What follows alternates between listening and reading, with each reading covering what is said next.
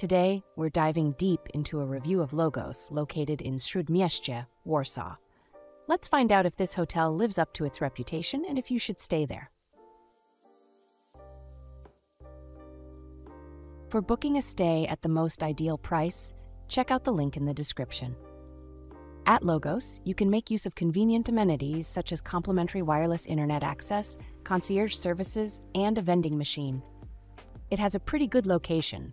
It's pretty close to Ammonia Square, 14-minute walk, Monastiraki Square, 14-minute walk, Roman Agora, 17-minute walk, Erekthion, 18-minute walk, and also close to attractions like Acropolis, 19-minute walk, Odeum of Herodes Atticus, 19-minute walk, Parthenon, 19-minute walk, Philopapos Hill, 20-minute walk.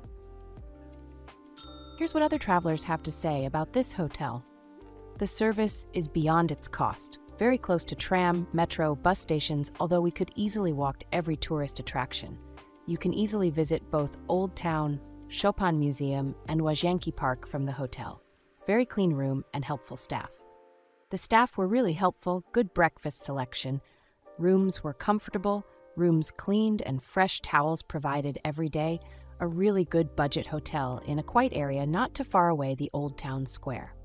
In October, participated in Economic Forum on PGE Stadion and stayed for 2 nights. Nice location close to the stadion, polite and helpful receptionist, clean room, tasty breakfast, good Wi-Fi. The only minus, noisy from the outside at night. Now, let's move on to our personal ratings for this hotel, depending on the type of traveler. For families, 8 out of 10. For couples, 10 out of 10. For friend groups, 7 out of 10. For solo travel, 7 out of 10. Here are our overall ratings for this hotel. Location, 8 out of 10. Cleanliness, 7 out of 10. Service, 9 out of 10. Value for money, 7 out of 10. We would definitely recommend this hotel to you, no matter what type of traveler you are. To get the best price for this hotel, make sure you check out the link in the description.